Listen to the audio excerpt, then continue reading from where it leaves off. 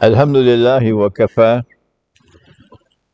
wa salatu wa salamu ala ibadihi alladhina istafa خصوصا على أفضلهم وخاتم النبيين محمد الأمين وعلى آله وصحبه أجمعين وبعد. We begin with Allah's blessed name, the one God, the only God, beside whom there is no other God. We praise Him and we glorify Him as He ought to be praised and glorified. And we pray for peace and for blessings on all His noble messengers, on our father Adam, and our father Abraham, on Moses, on Jesus, and on his mother, the Blessed Virgin Mary, and on the last of them all, the Blessed Prophet Muhammad, sallallahu ta'ala alayhi wasallam, as we greet you from Ilford in London on this, the 6th day of the month of Zulqa'dah, with Assalamu alaikum wa rahmatullahi wa barakatuh. Today is a especially happy day for me. First of all, is because I left Trinidad on the 3rd of May, which was the second day of Shawwal, the day after Eid al-Fitr. And I flew to London, I arrived on the 4th, and I began this lecture tour on the 5th with an interview. Uwais was the one who interviewed me on the 5th. And from the 5th of May, for more than 1 month now, I have been lecturing constantly, traveling all over Britain, while facing one of the fiercest, bitterest, and most wicked attacks ever launched upon me in my life. And the purposes of that attack was to sabotage this lecture tour, to stop me. And today, thanks to Allah, the caravan has kept on moving, even while the dogs were barking, and I make no apologies for using this expression. And today the caravan has reached to the last lecture, and even this lecture they've not been able to stop it. So we begin by thanking Allah, who in His kindness allowed me to offer this humble service in the cause of teaching the Qur'an in Britain. We praise Him and we thank Him for what He has done for us, and we pray that He may continue to help me as I now travel on from Britain to Rotterdam in Netherlands, and then to Brussels in Belgium, and then to Yerevan in Armenia, and then to several cities in Switzerland, and then to Athens and Thessaloniki in Greece, and then to Tirana and Durrës in Albania, and then to Skopje in northern Macedonia, before returning to London late in August on my way back to Trinidad. And we also, I'm very happy today because my daughter is here with us today for this lecture, and my son-in-law, who is somewhere in the back there. It's not often that I have my daughter and my son-in-law in a lecture. And today's topic is not a difficult one.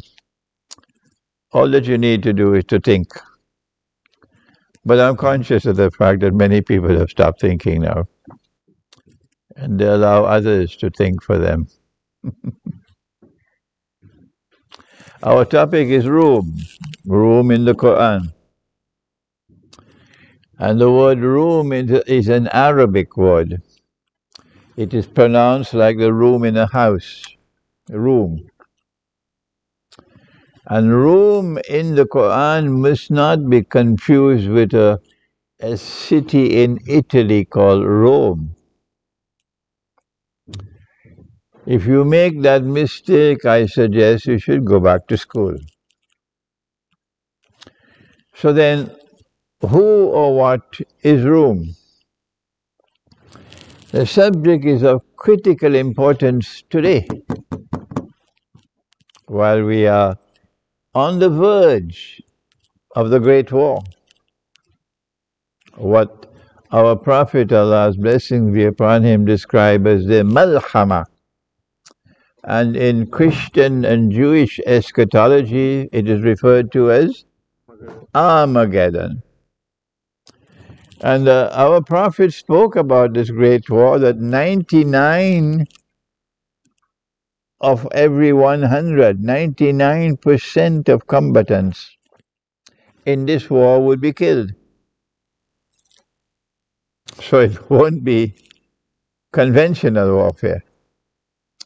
For the first time in human history, you're going to witness a war waged universally with weapons of mass destruction, some of which we already know, and others perhaps we will know only when the war takes place. Weapons of mass destruction.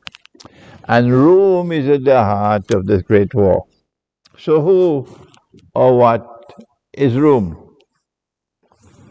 If a subject is mentioned in the Qur'an, then proper methodology is that you must commence your study of the subject in the Qur'an. Does anyone differ with me? Having studied the subject in the Qur'an, you then go to study the subject in the Hadith. But if there is even the appearance of a conflict between what is in the Hadith and what is in the Qur'an, which one should prevail? Naturally, the Qur'an must prevail, not the Hadith. Okay? And so now let us go to the Qur'an. Is the word Rome located in the Qur'an? Oh yes. A whole surah of the Qur'an is named after Rome. Surah to Rome. So that means this is not a subject of passing importance. No. A whole surah is named Surah to Rome. And the surah begins with a reference to the name Rome. And so therefore, we have to commence our study of the subject of Rome with the Qur'an. Is this so difficult to understand? Well, then how do we explain that I have been teaching this subject for so long and yet cannot convince so many who begin the study of the subject in the Hadith and they remain there? What can we do with such people who refuse to turn to the Qur'an as a first source of knowledge? The Qur'an begins by declaring, after A'udhu Billahi Minash Shaitanir Rajim, Alif Lam Mim. It then goes on to say, Ghulibatir Rum. Rome has been defeated. Fi adna al-ard. Defeated in a land close by. This defeat took place at the time when the Qur'an was being revealed. And this defeat took place in a land close to where the Qur'an was revealed, in Arabia. So can Rome qualify as Washington? Huh? Was the United States of America even born at that time? Can Rome qualify as Britain or France or Germany? Any part of the West? Was France or Britain or Germany, were they ever defeated at that time in a land close by?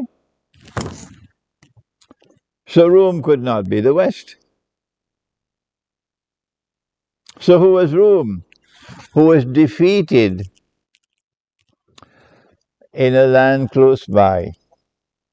وَهُمْ مِنْ بَعْدِ غَلَبِهِمْ سَيَغْلِبُونَ. But the Qur'an was revealed to deliver a prophecy, a divine prophecy, that yes, Rome was defeated, but في بضع سنين, in just a few years' time, Rome will be victorious. So then who was it who was defeated and then was victorious shortly after the revelation of the Qur'an? Answer: there is no other answer. There's only one answer. Only one that's correct. But it's a bitter answer for some people. They can't stomach the answer.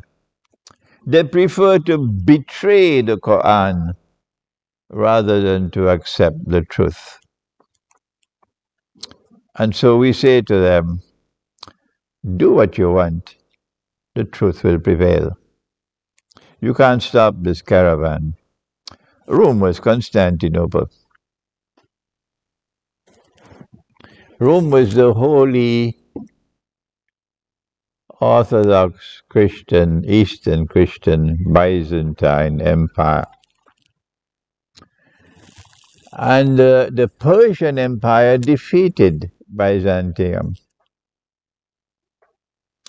And within a few years, this prophecy was fulfilled. And the Byzantine Empire turned the tables on the Persian Empire and defeated them. And so a divine prophecy was fulfilled in the Qur'an. There is an interesting anecdote pertaining to this event, that the Arabs in Mecca who were worshipping the idols in the Kaaba, they identified with Persia because Persia was worshipping fire. This is not an uncharitable statement, it's the truth. And the Muslims in Mecca were identifying with the Christian Empire, the Byzantine Empire, because there was so much in common between us and them. So when Persia defeated the Byzantine Empire, Mecca was celebrating and throwing harsh words against us, mocking us, that our people were defeated and their people were victorious. So when Allah sent down this surah, it was like a thunderstorm. It rocked Mecca, because the Qur'an was saying, yes, they were defeated, but within a few years they'll be victorious. Mecca refused to believe that.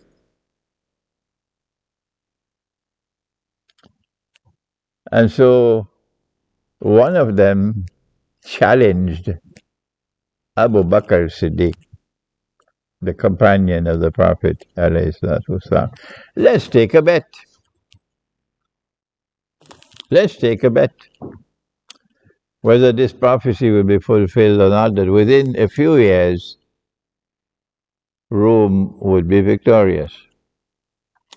So Abu Bakr Siddiq is ready for the bet. And then the Prophet ﷺ, when he heard that the bet was made, he said to Abu Bakr Siddiq, change the bet. Change the bet. Why? He said, fi bid'i sinin means between 3 and 9 years. So change the bet that Rome will be victorious within 3 to 9 years. So Abu Bakr changed the bet, modified the bet, and within the 3 to 9 years, yes, indeed, Rome was victorious. But Allah went on to say, Min qabl wa min ba'd, that Rome would be victorious twice. The first victory, of course, took place before our very eyes. But when will the second victory come? Rome has not been victorious since then. And why does the Qur'an use the term before and after? We come back to that in a moment, insha'Allah. And then the verse goes on to say, وَيَوْمَئِذٍ يَفْرَحُ الْمُؤْمِنُونَ. But on that day, when Rome is victorious, when the Holy Orthodox Byzantine Christian Empire is victorious, when our Christian brothers are victorious, we will celebrate. There are Muslims in the world today who, like a bone in their throat, they cannot accept it. They cannot accept that I can use the word brother for a Christian. They cannot accept it that the Quran is saying that the Muslims will celebrate on that day when the Christians are victorious, because they have an eternal hatred in their hearts for Christians, an unalterable hatred, a sort of a imperishable hatred, a hatred which consumes everything. And they declare of all Christians that they're all disbelievers, kuffar, and they're all going into the hellfire. That is their standard recipe. Yes, for the subject of Christians. So they're not going to be pleased with this lecture at all. But before we turn to answer the question, min qabl wa min ba'd, two victories. The first victory occurs before. Before what? Before what? And the second victory occurs after. After what? Well, for those who think they have to seek to answer the question, before what and after what, there's something in between the two victories, something in between, which we have to locate by virtue of thinking and research. But before we answer that question, before what and after what, why do I refer to the Christian Byzantine Empire as the Holy Christian Byzantine Empire? Why do I use the word holy? The answer is that Nabi Sulaiman alayhi salam, the Prophet Solomon, inherited the holy state of Israel from his father, Nabi Dawood alayhi salam, the Prophet David. And it was Allah Himself who appointed David to rule in Jerusalem. بعد أعوذ بالله من الشيطان الرجيم يا داود. This is the Quran. O David, إنا جعلناك خليفة في الأرض. We hereby appoint you as ruler to rule on earth. So this is a holy state. This is a Khilafah state. Khilafah state and holy state are synonymous. And the state which was established by Nabi Dawood alayhi salam, David, was Holy Israel. And Jerusalem was the capital.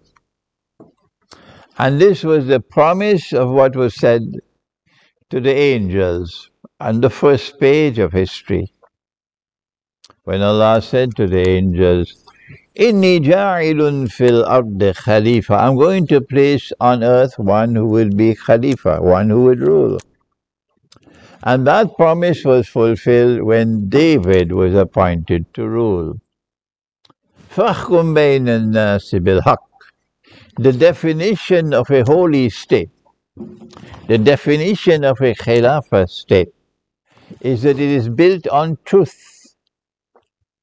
And truth never comes from Washington. No, truth comes from the Lord God. It most certainly doesn't come from the New York Times and from CNN. Even an American president would say about CNN is fake news. Truth comes from Allah. So the foundation of the state must be the truth which has come from Allah. The system of governance must be based on the truth which has come from the Lord God. The law which must be established must be the sacred law which has come from the Lord God. And that law says that if you steal, not a mango, we wouldn't cut off your hand for that. But if you steal something of certain value, the hand must be cut off. Why? Because the Lord God recognizes that there is that punishment which is retributive, and there is that punishment which is reformatory. But there's also that punishment which is a deterrent. You punish someone to deter others from committing that crime. And one of the punishments that are deterrent punishments is to cut off the hand of the thief. If you do that,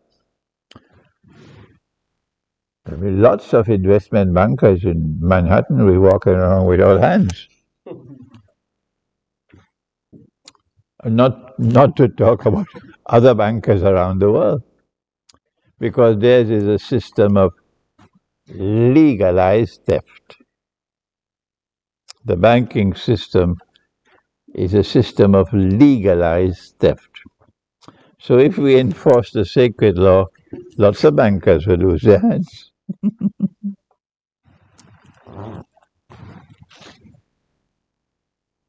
This was the holy state.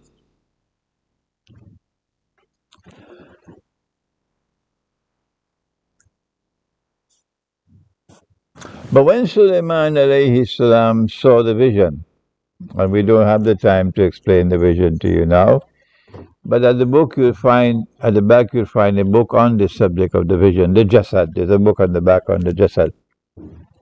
Sitting on his throne, of course, it was Dajjal, the Antichrist. So he recognized that the Antichrist wanted to usurp my kingdom, to rule over holy Israel, so that he can declare, I am the Messiah, Ana al-Masih. Whereas no, he is not the Messiah, he's a liar.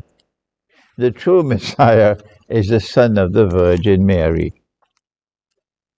So Sulaiman alayhi salam, the Prophet Solomon, then responded to this vision with a dua or a prayer, asking Allah to grant that none should inherit my kingdom after me, and that there should never ever be another kingdom comparable to mine. And so said, so done. Holy Israel collapsed after he died. And holy Israel could never be restored. Could never be restored, despite all the efforts made.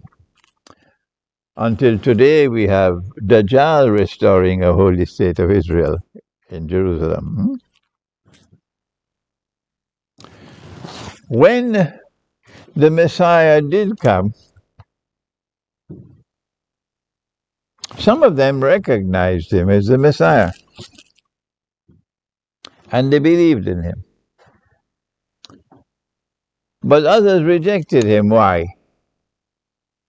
They were tested and they failed the test. They said, when his mother was not married, and so he's a bastard. And a bastard can't be the Messiah.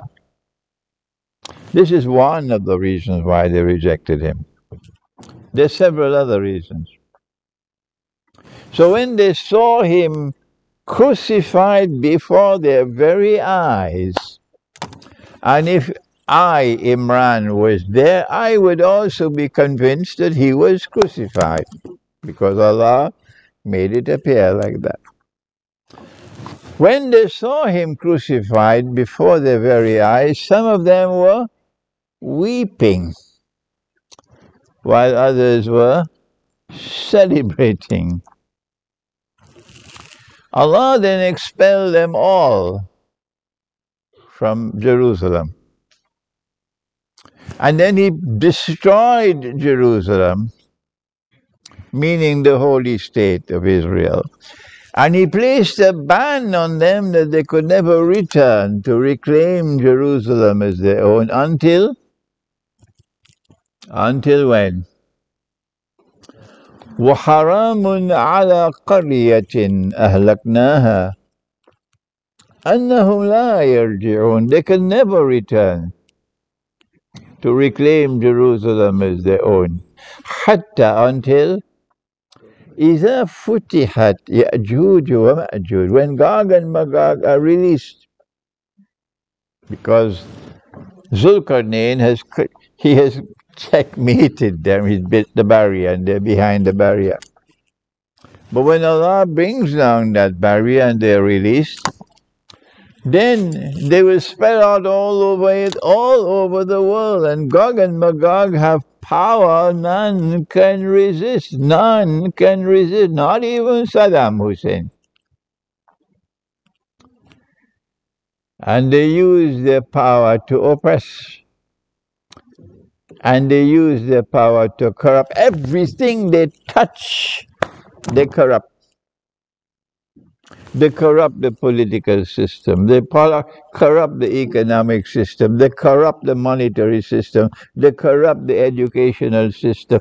They corrupt the male-female relations. They corrupt the status and role of women in society. They corrupt entertainment and sports. They corrupt agriculture. They corrupt water. They corrupt the atmosphere. Everything they touch, they corrupt. And so when they are released into the world is going to witness a fierce storm, an evil storm blowing through the world. And it takes a servant of Allah with incredible courage and incredible insight and incredible eloquence to call them out.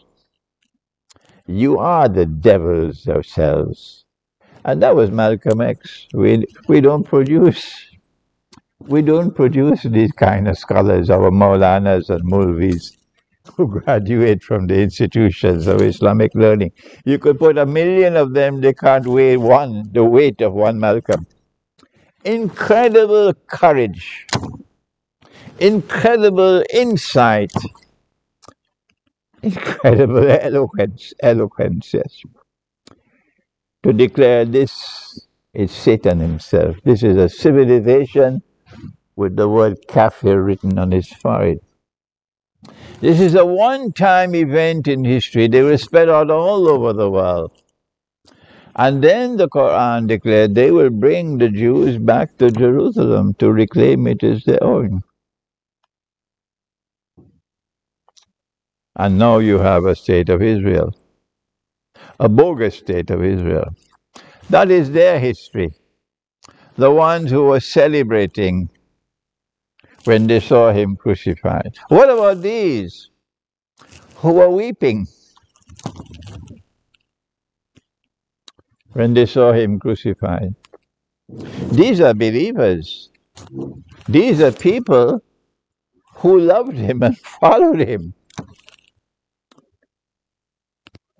And Allah bless them. Allah bless them. To be able to conquer Constantinople without fighting.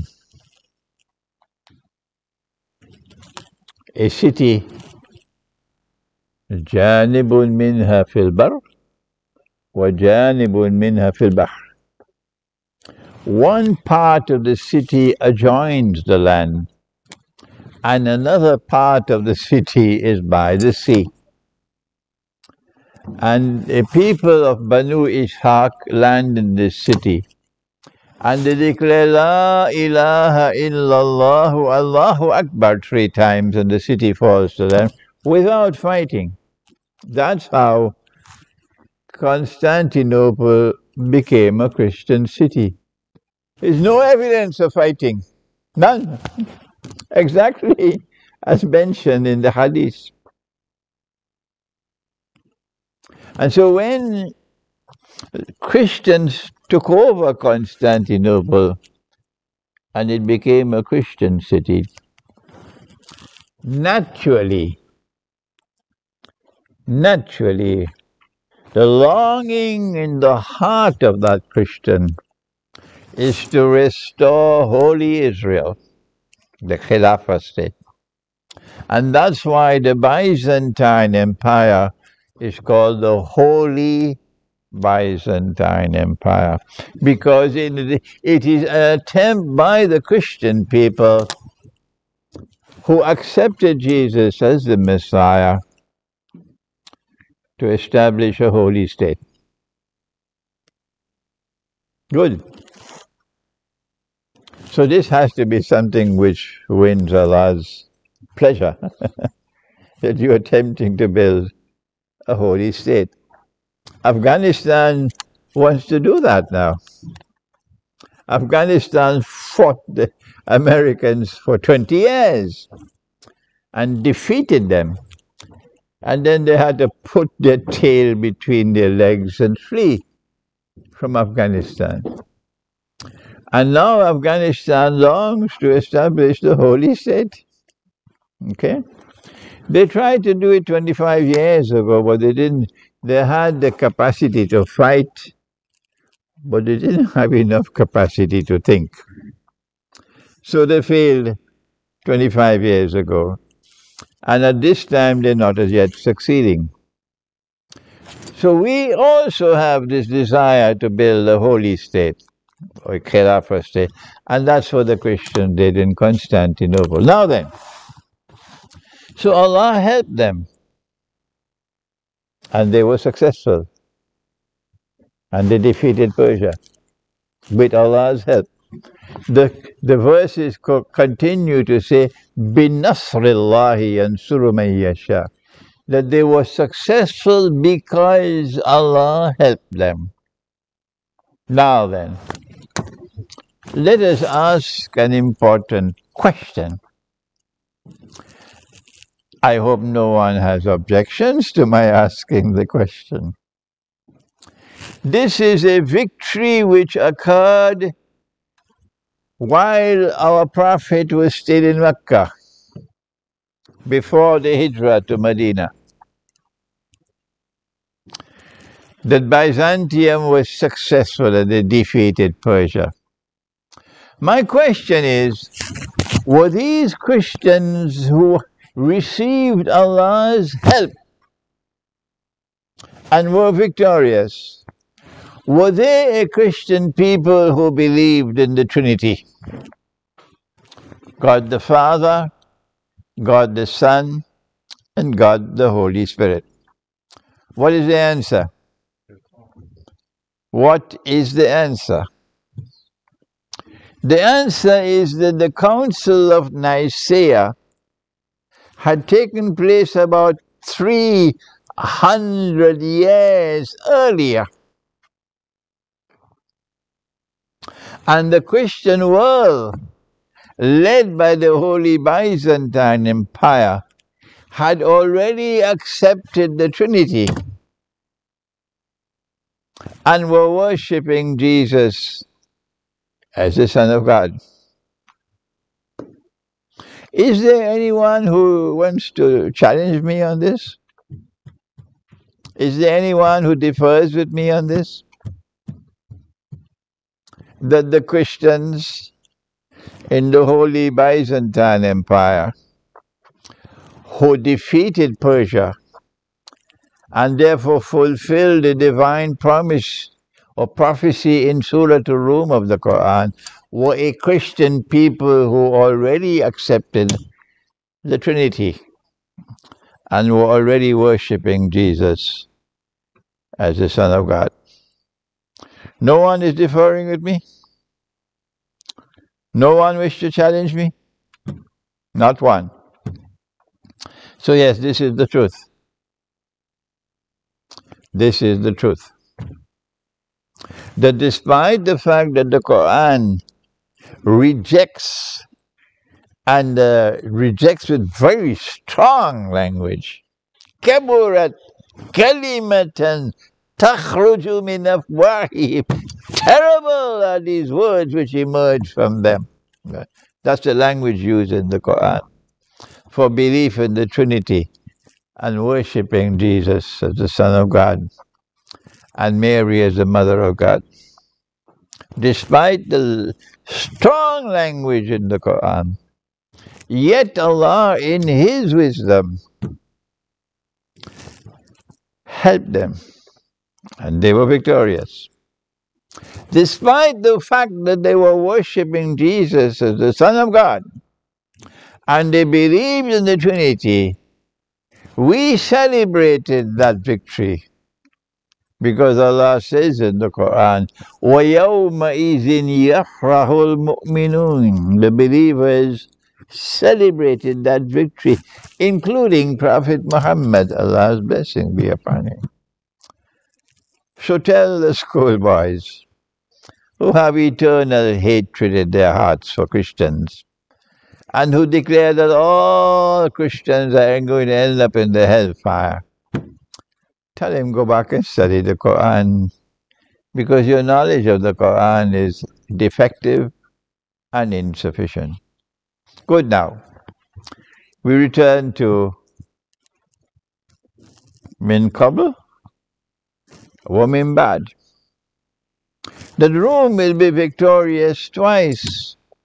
The context here is two victories for Rome. How then can we explain this mysterious view of some of the commentators of the Qur'an, many of them really, not some, who declared that the second victory was not a victory of Rome. The second victory was the conquest of Mecca, when Muslims conquered Mecca. And our response is, no, sorry, you're wrong. The context here is two victories for Rome. And you cannot squeeze in this bogus explanation. So now then, why does Allah use the word before? Before what? And why does He use the word after? After what? The Quran doesn't give us the answer. We have to think. We have to search, and we have to locate the answer. I did that work myself, and I came to a conclusion.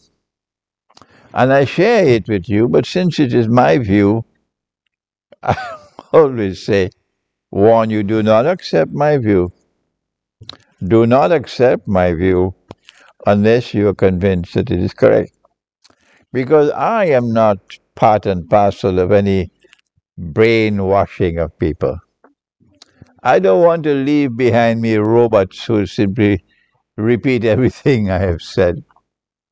I want to cultivate independent thinking.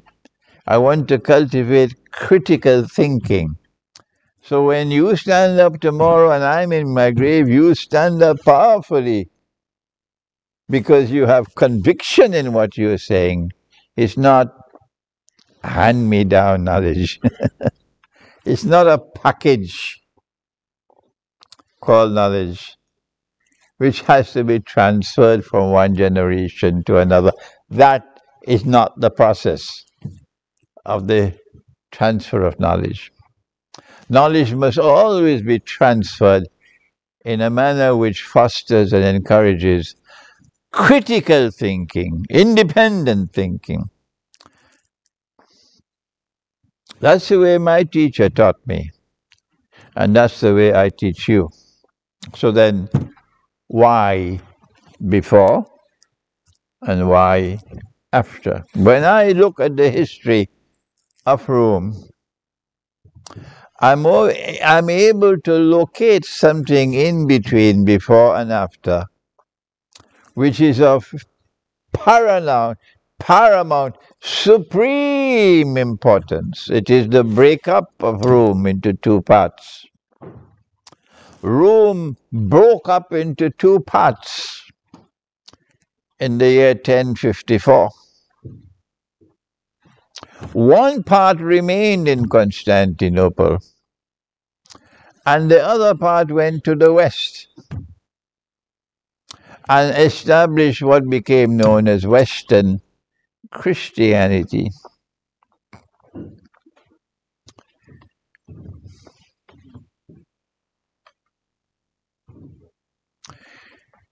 There are two events, one recorded in the Qur'an and one located in history,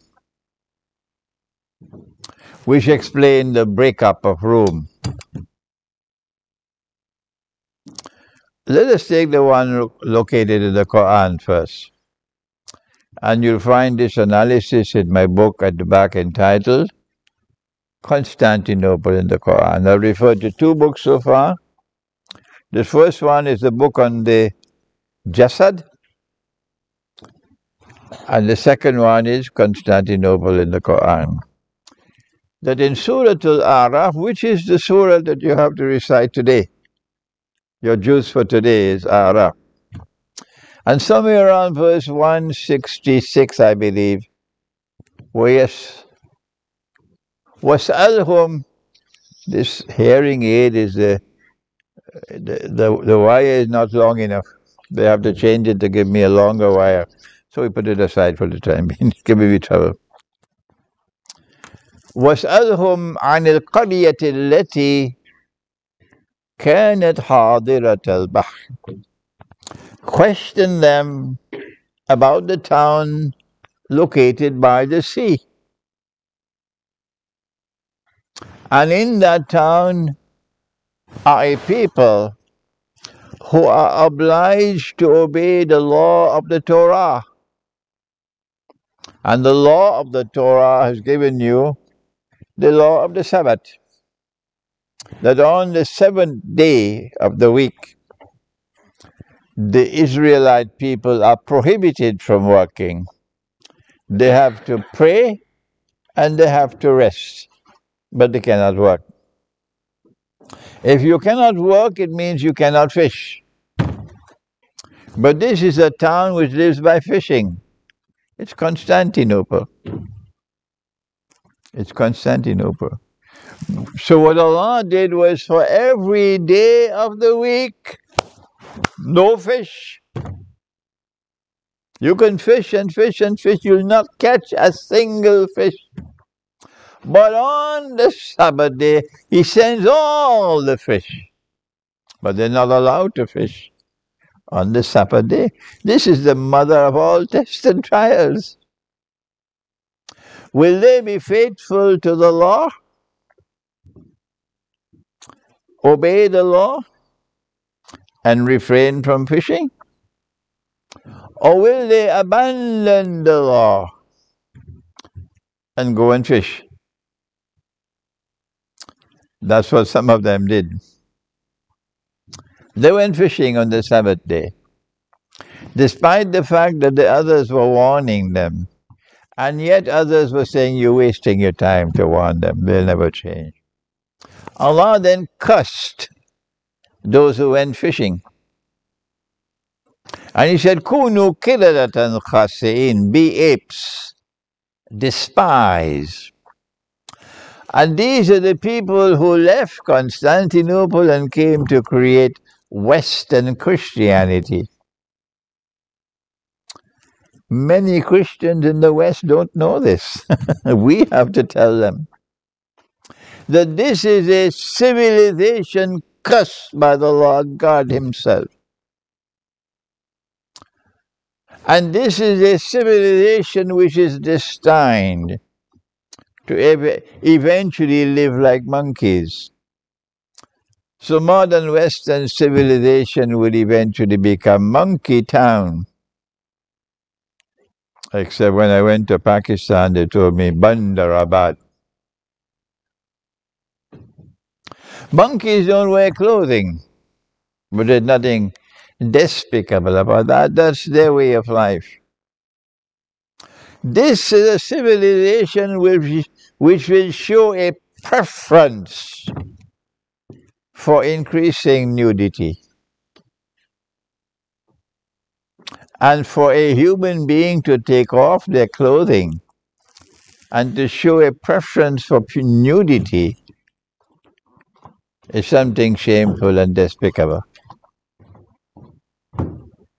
The monkey does his bedroom life in public. But there's nothing shameful and despicable about that. That's his way of life. But this is a civilization which will show eventually a preference for sexual relations in public. And that is shameful and that is despicable. And so that part of Rome, which was cursed by the Lord God, came over on this side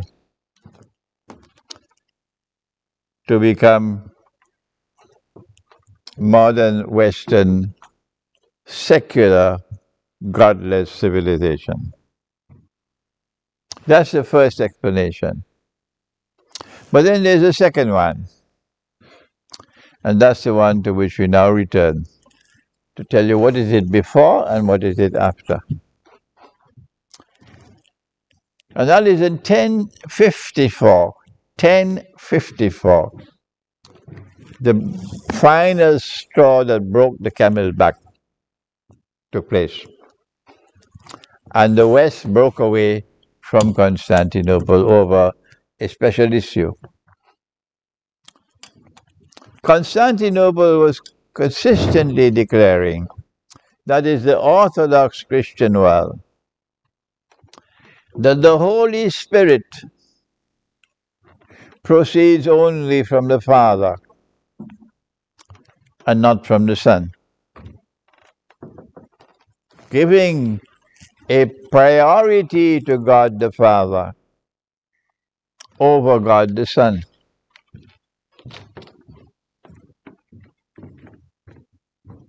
God the Father is the supreme being, not God the Son. Because the Holy Spirit proceeds from the Father and not from the Son. Western Christianity said no.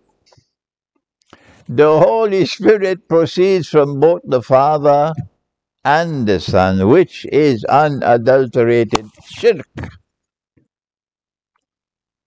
And this was the cause of the breakup. So we have abandoning the law. We don't care 2 peanuts for the law anymore. We go and go fishing. And they've been fishing ever since. And secondly, unadulterated shirk. The Holy Spirit proceeds from both the Father and the Son. So the Father and the Son have equal status. So this is what made the difference. And this explains the word before and after. That was 1054. 40 years later, a pope in Rome launched the Crusades. Just 40 years later, the first crusades were launched by Western Christianity to conquer Jerusalem. But the crusades were not meant to simply conquer Jerusalem. They launched the crusades to conquer Constantinople as well, because they wanted Constantinople to submit to them and their Christian belief that the Holy Spirit proceeds from both the Father and the Son. And then came the second and the third and the fourth crusades. And then eventually the emergence of modern Western civilization. This is room in the Qur'an. And all that now remains of the subject of room in the Qur'an is, when will the second victory occur? Because Rome will be victorious twice. And on both occasions, we Muslims will celebrate, not those who are waging their bogus jihad in Syria and who hate me so much they wish I could simply disappear or evaporate.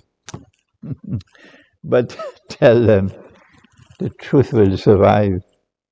You can kill a man, but you cannot kill the truth. This caravan will keep on moving, inshallah, even though the dogs keep on barking. When will the second victory come?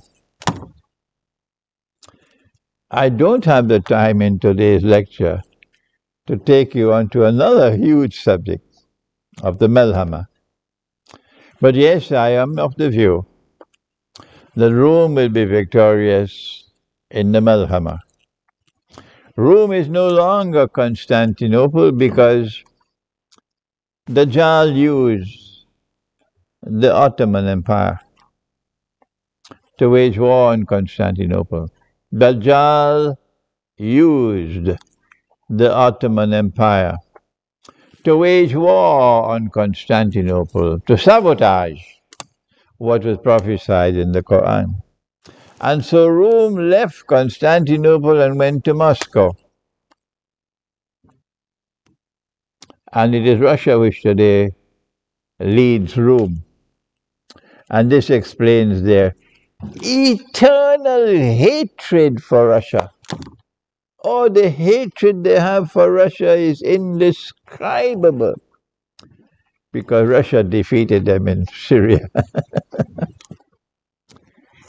And so my view is that the second victory for Rome is coming in the Great War around the corner. Yes, Russia will be badly damaged, and so too China. But the bottom line is that the Western world will be defeated because Allah will punish them. And this is in Surah Ar-Rahman of the Qur'an. And now let me give you the name of a third book, and this is a very small one, the Qur'an, the Great War, and the West. And in that book, the Qur'an, the Great War, and the West, I have quoted from Surah Ar-Rahman to explain why Allah has repeated one verse in the Qur'an how many times? 31. 31 times. Did you hear that? فَبِأَيِّ آلَاءِ رَبِّكُمَا تُكَذِّبَانِ 31 times.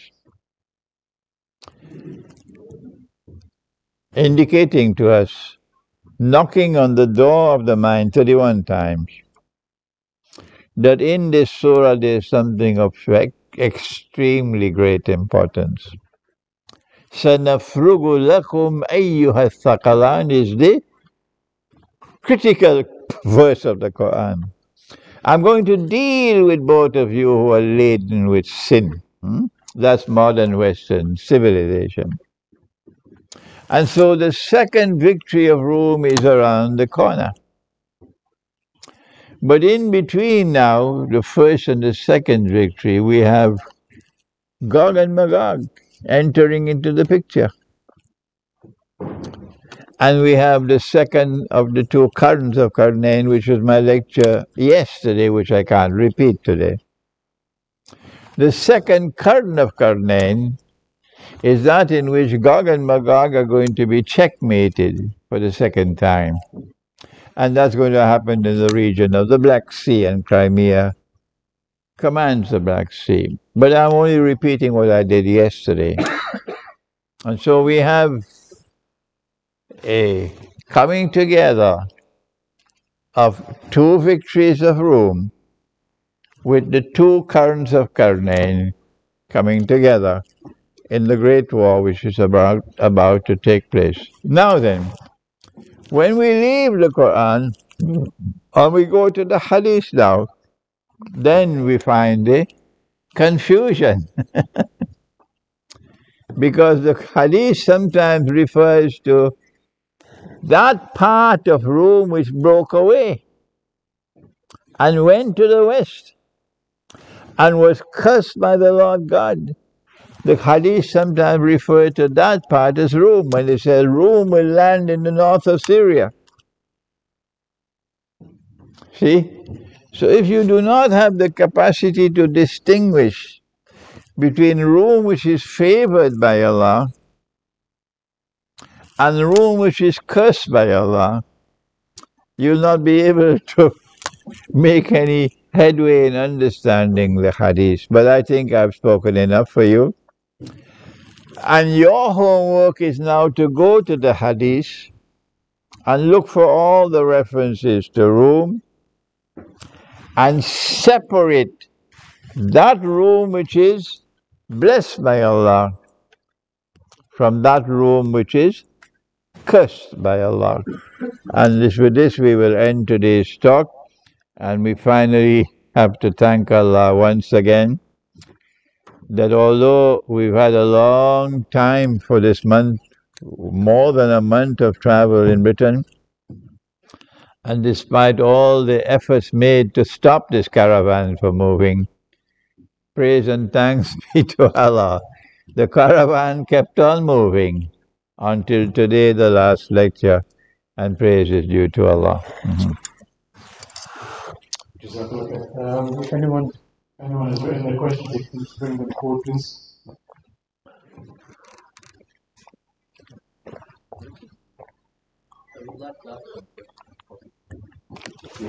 We do it in a style where we write them down.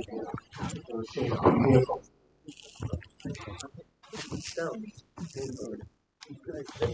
if you can just follow what everyone else is doing, write down your question.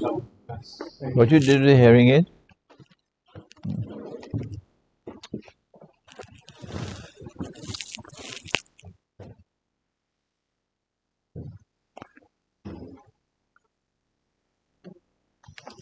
They're going to get me the longer wire soon, so it won't be coming out. Inshallah.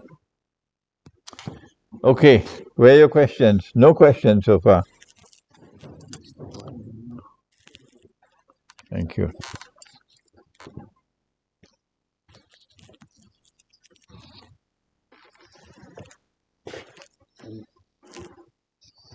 Anyone ready?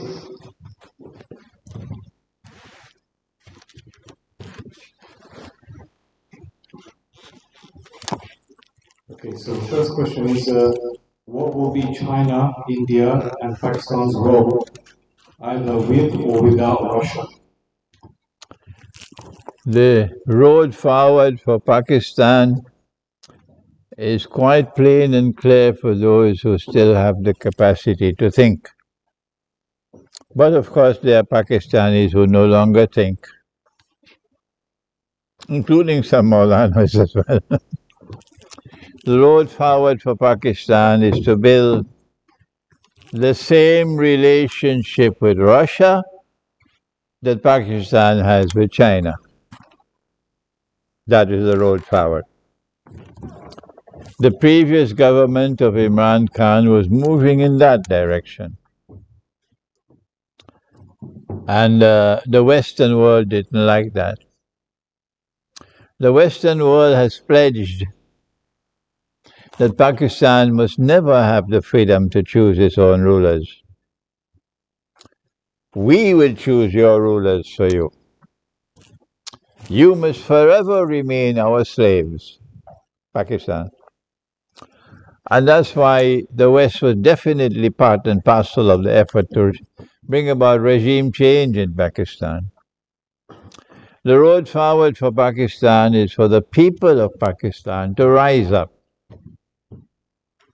To rise up. And let me say it plain and clear. Rise up and tell the Chief of Staff of the Pakistan Armed Forces, get lost. Get lost. General, get lost. You are not going to determine the foreign policy of this country. We will determine. We pay your salary. You are not our ruler. We didn't choose you to rule this country. Tell the Chief of Staff of the Pakistan Armed Forces, get lost. Of course, I can't return to Pakistan now. They'll do an Adnan Khashoggi on me. But if I'm outside of Pakistan, I can speak. And the Pakistani people are going to love it. Oh, yes. That's the road forward to Pakistan. Tell the present rulers of Pakistan, you're betraying this country, you professional politicians. You only after power. But you have to put Pakistan first and set the example for the rest of the world of Islam. That this country needs the freedom with which to choose its future. And this is the future for Pakistan, to build with Russia the same relationship that you have with China. This is only part of the subject of the future for Pakistan. As for the rest of the question, what is the role of China? Yes, what would be China's role? China is led by one part of the Communist Party. And the Soviet Union was led by another part, and these two were in conflict with each other. But that was a stage-managed conflict. It was meant to throw dust in the eyes of the West, and it succeeded magnificently in doing so. And the West was taken by surprise. As soon as the Soviet Union folded its tent and disappeared into the darkness of the night, China was the first to observe and recognize that the new Russia, which was replacing the Soviet Union, was an Orthodox Christian Russia, and therefore a Russia that China could trust, and a Russia with which China could build fraternal relations and alliance. No Muslim country saw it, none. None of the scholars of Islam saw it, but the Chinese saw it. And the Chinese moved swiftly, and they established that fraternal relationship with Russia, and they have now established the Russian-Chinese alliance. And this is the first alliance in history to stand up with a credible capacity to resist Western oppression. There is a second alliance coming to add to the first one, and that's the alliance for which I work and I'm traveling, the alliance between the world of Islam and the Orthodox Christian world. And so China is on the right path in building its alliance with Russia. And that alliance between China and Russia is going to take that alliance to victory in the Great War. The next question is, why is there hatred between Muslims and Christians? Is it because of teachings from certain places? The hatred for Christians amongst Muslims is something which has been engineered by Al-Masih ad-Dajjal. He's taken them for a ride. They have been brainwashed to such an extent that they're now rejecting the Qur'an itself. These brainwashed Muslims. That Allah says in the Qur'an that at that time when the Jews will become the most hostile of all forces to you, at that time there will be a Christian people who will be closest in love and affection for you. Today the Jews are the most hostile of all. Ask Gaza, ask Palestine, and they'll tell you, like a concentration camp, relentless oppression from Jewish Israel. And at that time when this is taking place, guess what Russia has just done? Russia has passed a law. Anyone who shows disrespect for Islam in Russia will be arrested. But the sheep and the cattle and the goats and the camels have their hearts polluted and corrupted with eternal hatred, so they can't think anymore. And they're betraying the word of Allah in the Qur'an. What can you do for such people who are destined for divine destruction?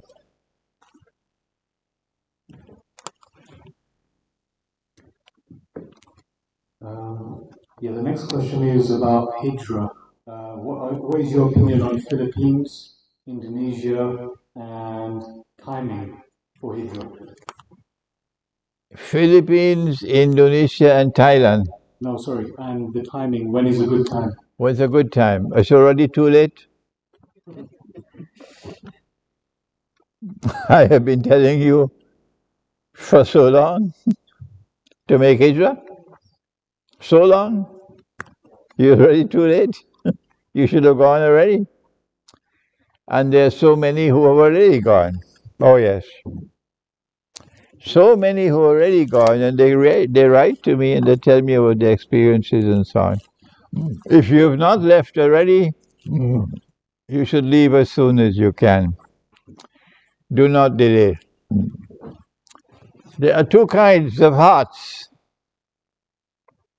There's that heart which is comfortable in Britain, and the only time you'll want to leave is when you see there is no escape. No way, I have to get out.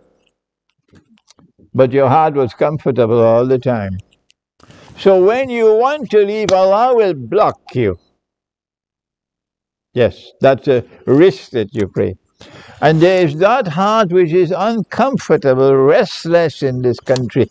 How can I live in a country where a man can marry another man and get a marriage certificate? How can I live in a country where all the wealth of the world has come dripping with the blood of the poor and the destitute? Bangladesh is miserably poor. Pakistan is miserably poor. Indonesia is miserably poor. Our people are suffering so much, and you have stolen all that wealth through legalized theft. And I have to live amongst you and enjoy because the sterling pound is so strong. If your heart is comfortable here, then you will not be able to leave when you want to leave. But if your heart is uncomfortable, I wish to go, I don't want to stay here, then Allah can help you to leave. So you should have left already. And it may be that tomorrow it might be too late. Could the event of Gog and Magog have happened in 1917? And could 31 mean something special in regard to this? I didn't hear the first question.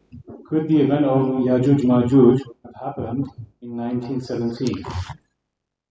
The event of Yajuj and Majuj, located in the Qur'an, is when the barrier is brought down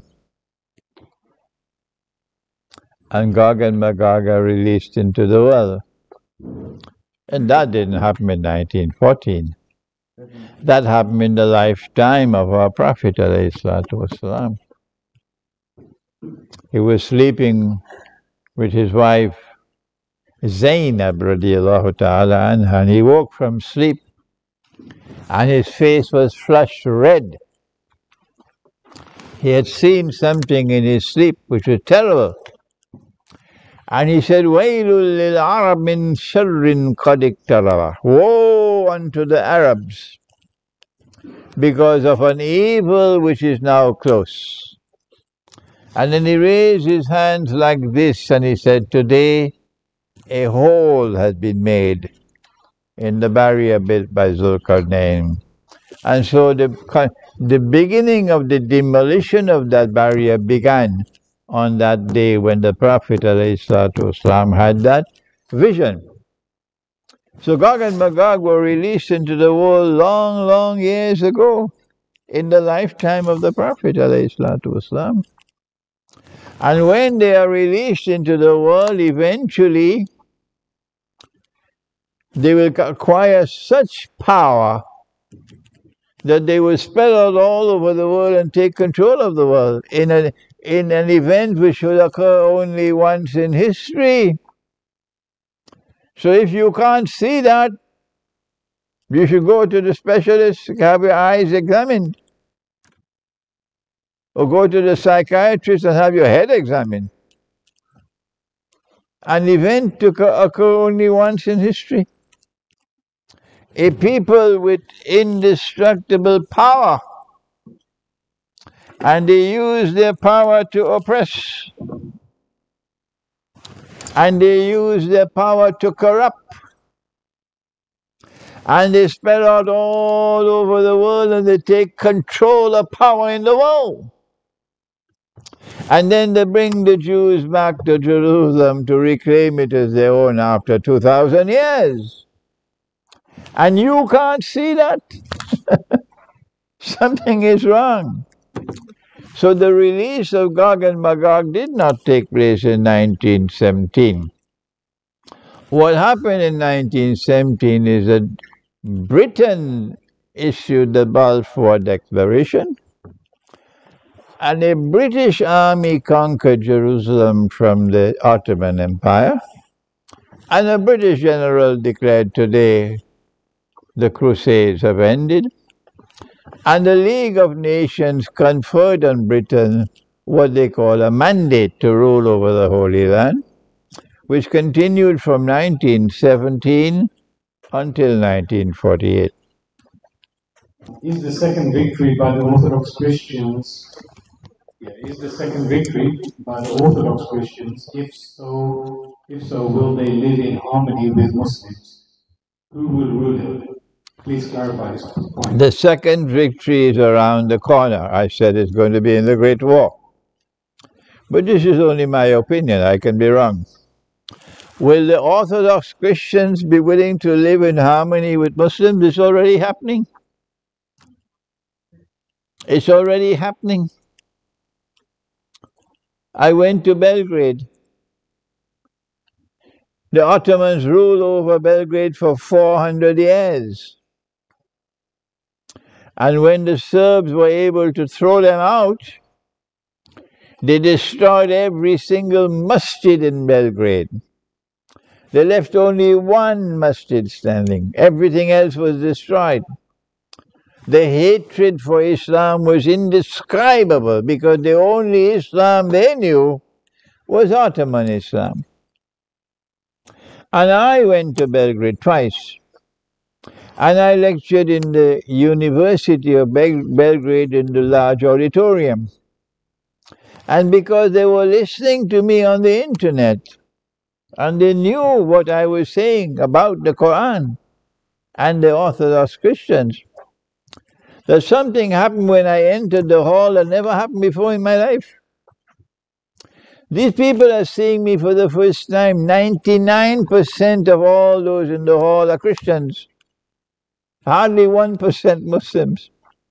And that entire hall, packed with people, stood up applauding me for about 5 minutes when I entered the hall. I never experienced this before in my life. Nowhere in the world. And when I was lecturing in that auditorium, they were crying. They were crying.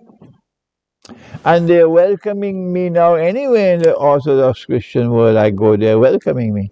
I'm going now to Armenia I'm going to Greece, I'm going to um, Northern Macedonia, Albania, and so on.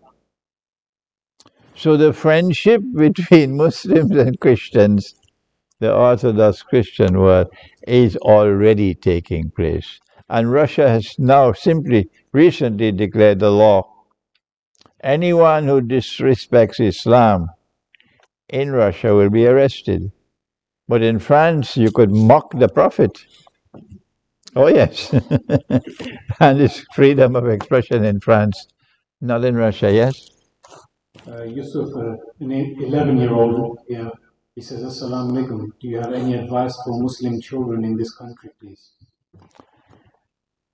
This is a very dangerous country for Muslim children. Very dangerous country. And if you're a Muslim child and your heart has not already been seduced by this country, you're lucky. Because children are more likely to fall in love with this country. And when Papa wants to leave, Mama will say, you can go, we're staying. And the children will say, Papa, you can go, but we are staying. It's too late now. Dajjal has taken away your children from you. So if you are a Muslim child, tell your parents, I want to leave. Is there no chance for justice to be established in the West? So long as Gog and Magog control power in the Western world, the West will continue to be moving towards Monkey Town, meaning a life of increasing decadence, increasing injustice, increasing oppression. Yes. It looks like it's the last question. Okay. If anyone has any. What's the future for Muslims in India as looking at the situation of today? My first lecture that I delivered was the way forward for India's Muslims, here in London, right here in this hall. The response to that lecture was that many people differed with me on my analysis, because they have this feeling that Hinduism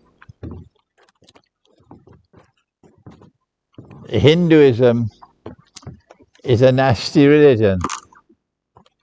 The Hindu religion belongs to the gutter, and you must not say anything good about the Hindu religion. And between Hindus and Muslims there's eternal hatred and internal warfare. That's their view.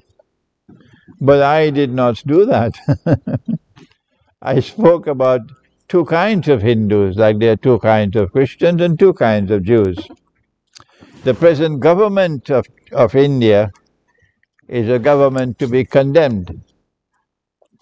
It is a warmongering government.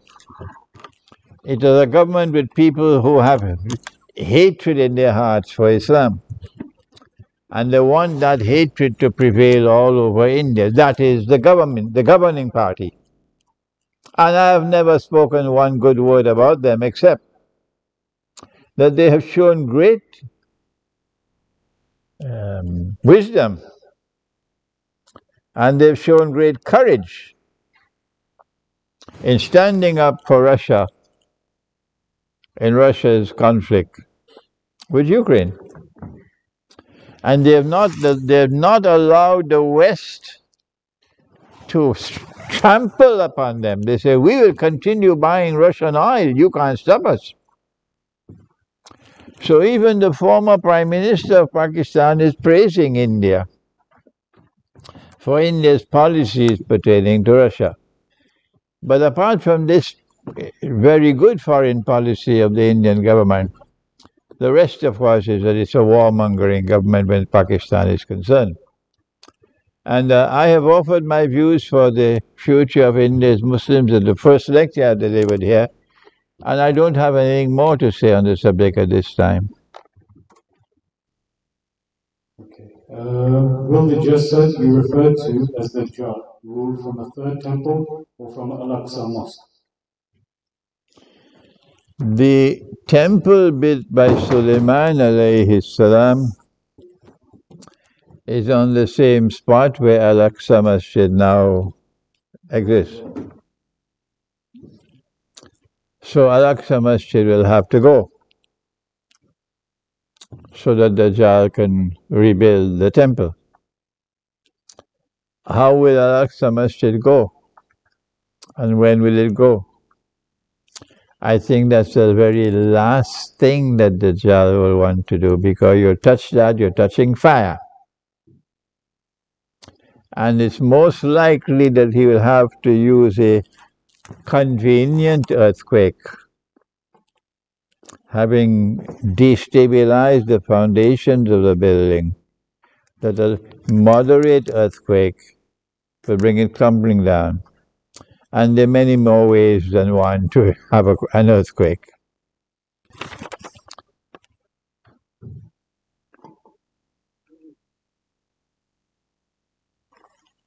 The Arabs are led by traitors, like Pakistan today. All the governments in the world of Islam are like that. But your government may be establishing ties with Israel, but that doesn't mean that the people are supporting the government. The majority of Pakistani people today are supporting the previous government. They're not supporting the present government. Okay? But Dajjal uses his own tricks to bring about regime change. He takes control of a government and he takes control of the armed forces, as he's done in Pakistan. And then he uses the armed forces and he uses the government to control the masses. But Iran showed the way that if the people want, they can remove a government, no matter how powerful it is, and they could send the armed forces into the garbage bin. Tell that to the Chief of Staff of the Pakistan Armed Forces. The government, the people of Pakistan can do that to you.